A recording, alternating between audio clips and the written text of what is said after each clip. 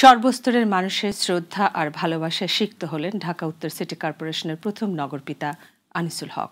তার মৃত্যুতে রাজনৈতিক অঙ্গন সহ সবখানে নেমে আসে শোকের ছায়া।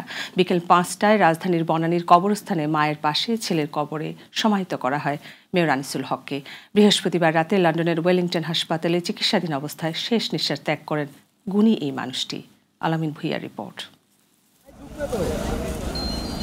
শনিবার দুপুর ১২টা ৫০ বাংলাদেশ বিমানের একটি ফ্লাইটে হযরত শাহজালাল আন্তর্জাতিক বিমানবন্দরে অবতরণ করেন মেয়র আনিসুল হকের মরদেহ। পরে বিকেল ৪টায় মরদেহ নেওয়া হয় রাজধানীর আর্মি স্টেডিয়ামে। এ সময় আবেগ আপ্লুত মানুষের স্রোত মিলিত হয় শেষ শ্রদ্ধা জানাতে। পরিবারের সদস্য, নিকটাত্মীয়, দীর্ঘদিনের সহকর্মী, রাজনীতিবিদ, সরকারি কর্মকর্তা কর্মচারী সহ সর্বস্তরের মানুষ অংশ নেন জানাজায়। রাষ্ট্রপতি ও প্রধানমন্ত্রীর পক্ষ থেকে শ্রদ্ধা জানানোর পর কফিনে পুষ্পমাল্য দিয়ে শেষ শ্রদ্ধা নিবেদন করেন আওয়ামী লীগ, বিএনপি সহ বিভিন্ন রাজনৈতিক দল ও সামাজিক সাংস্কৃতিক সংগঠন।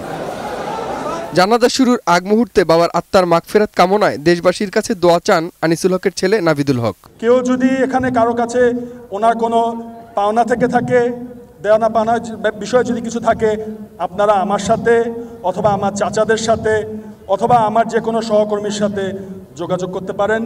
এ সময় মেয়রের স্মৃতিচারণ করেন বাণিজ্যমন্ত্রী তোফায়েল আহমেদ। বলেন, সকল কর্মকাণ্ডে আনিসুল হক ছিলেন সফল। টিভি উপস্থাপক থেকে ব্যবসা, সব বিষয়ই তার সুনাম ও দক্ষতা দেশবাসীকে দেখিয়ে গেছেন তিনি।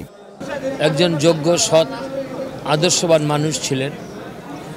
জীবনের সকল ক্ষেত্রে তিনি সফল হয়েছেন। সবশেষে মেয়র হিসেবে তিনি যে দক্ষতার স্বাক্ষর রেখে গেলেন, এটা অবিশ্বাস্য, অকল্পনীয়। পরে বিকেল ৫টায় রাজধানীর বনানী কবরস্থানে মায়ের পাশে ছেলের কবরে সমাহিত করা হয় মেয়র আনিসুল হককে। আলআম ভুইয়া, বাংলা টিভি, ঢাকা।